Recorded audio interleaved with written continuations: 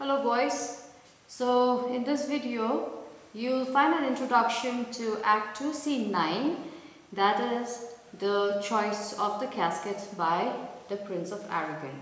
So this scene, the second of the casket scene, is an important scene because it fills up the time gap, the 3 months of the signing of the bond. Alright, if you remember, and it's forfeiture between Antonio, Shylock and Bassanio. It fills up that gap, and it also seems to reveal the wisdom of the devices, because this is again when Portia's father, before he died, he had devised the 3 caskets and then had also put in on the casket as inscription, alright, which would reveal the characters of the suitors. So in this case, here the wisdom of the casket is brought out because it shows that the results are not just mere lottery.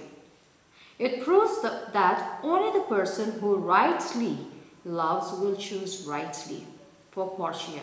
So not Aragon, who is trapped by his ruling passion of self-love, because Aragon, as the name suggests, is a very arrogant man, and he thinks no other person beyond himself.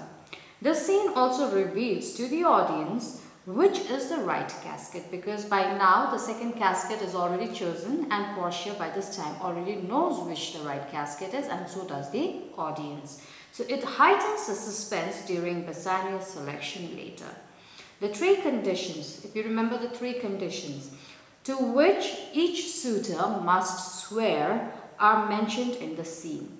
The interest of the audience is aroused by presenting a haughty Spaniard and his discomfiture. We are talking about the Prince of Aragon.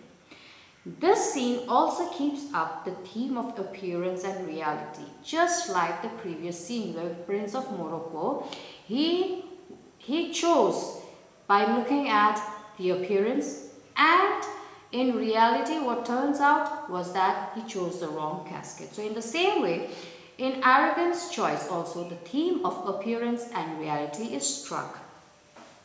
Aragon values the silver casket according to his self-love and not the love for Portia. So this is entirely what you're going to see in Act 2 Scene 9, which is the second casket scene.